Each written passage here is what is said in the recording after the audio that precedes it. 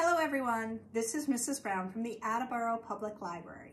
Today I'm going to show you our April 2023 15-minute family STEAM activity.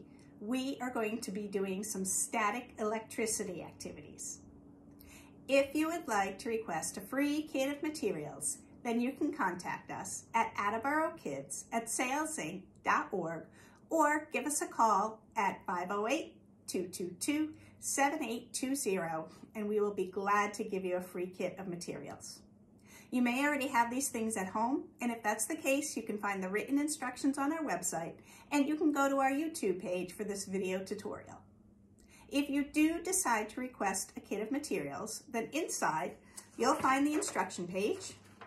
You'll find two uninflated balloons. You'll find a little thing of food coloring, and you'll find two paper cups. Now, from home, you're going to need a bunch of things, but they are all household items. You're going to need a bowl. You're going to need some water. You're going to need a push pin or something to make a hole in the bottom of the cup. You're going to need just any small objects you can find, maybe some tissue paper. I have tissue paper, cardstock, felt. You could find paper clips. You could find a magnet, little things to test out static electricity. And because we're dealing with water, I definitely have some paper towels. All right, so let's do the first activity. I don't know how many of you have ever played with balloons and static electricity, but first thing you want to do is you want to blow up your balloons, okay? So I have one inflated here. I'll blow up the second one. You don't need it inflated very much, but you definitely want to inflate it and then tie it off. So maybe your adult will want to help you with this. And you are just going to see if the balloons, first, do they attract?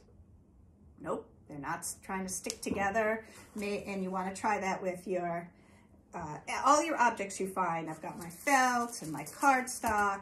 Nothing's really happening with my balloon. It's not trying to pick up any of the items that I have here. Try different types of items. The next thing you're going to want to do is you're going to want to take your balloon and rub it. You rub it against your hair, or if you're wearing a sweater, you're going to rub it against your sweater and really rub it in there. It's going to make your hair all messy, but that's okay. That's half the fun.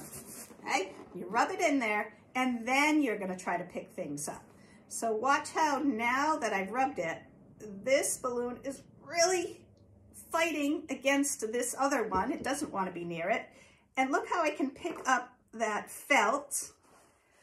Can I do it? Oh yes, I can do it with these items. The static electricity that we just created with the balloon is now attracting the other items. So try this with a whole bunch of different things. It's kind of cool to see what you can get to attract to the balloon.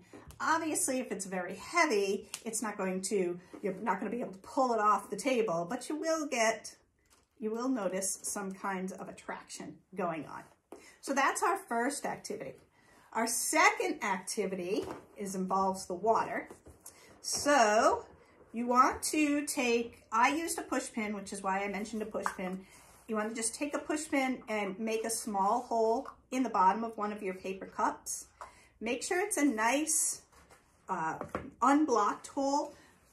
What you want to do is you want to be able to pour water and have a steady stream. Hope you can see that. A steady stream is pouring out of the bottom of my cup. So that's how what your hole needs to be able to do. So just test it a few times. Make sure that you can get a nice steady stream out of the bottom of your cup. Okay. Now what you're going to do in the cup without the hole, put some water in that cup and add some food coloring.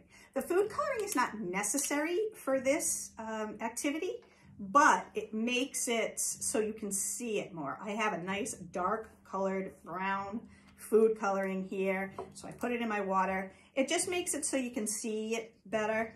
It's not necessary for this to work. Okay, so I'm stirring it up. I want to make sure all my water has some of the food coloring. Again, I have my paper towels because I tend to make a mess with things. All right, this is easier with two people, okay? You're going to, again, take your balloon, rub it on your hair, rub it on your sweater, See what you can do, okay? Make sure it's nice and staticky. Now the first time you take your water and you pour it through, the water just comes on through. Nothing special, just a straight stream of water. You see that? Just comes up. Then, I'm gonna add a little more water to my cup. The next time you do it, this is where another person comes in handy.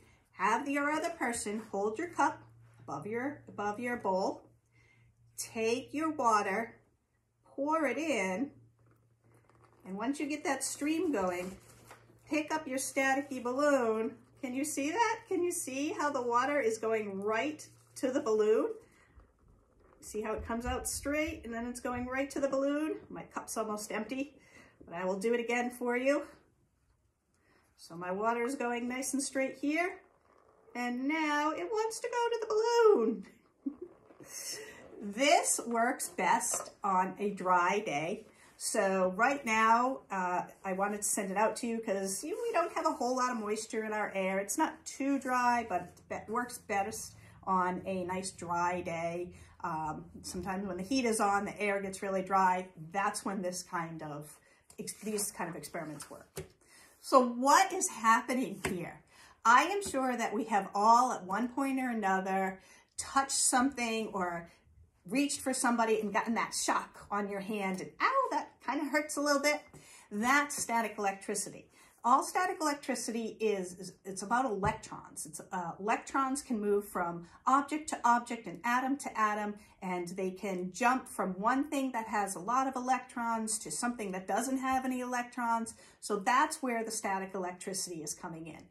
The water is attracted to the static electricity on the balloon. That's why it bends over. These objects are attracted to the static electricity that's on the balloon. We put the static there when we rubbed it on our hair or on our sweater. We put the extra electrons on it. So that's why they suddenly are attracted together. There's a full explanation here on the written sheet here.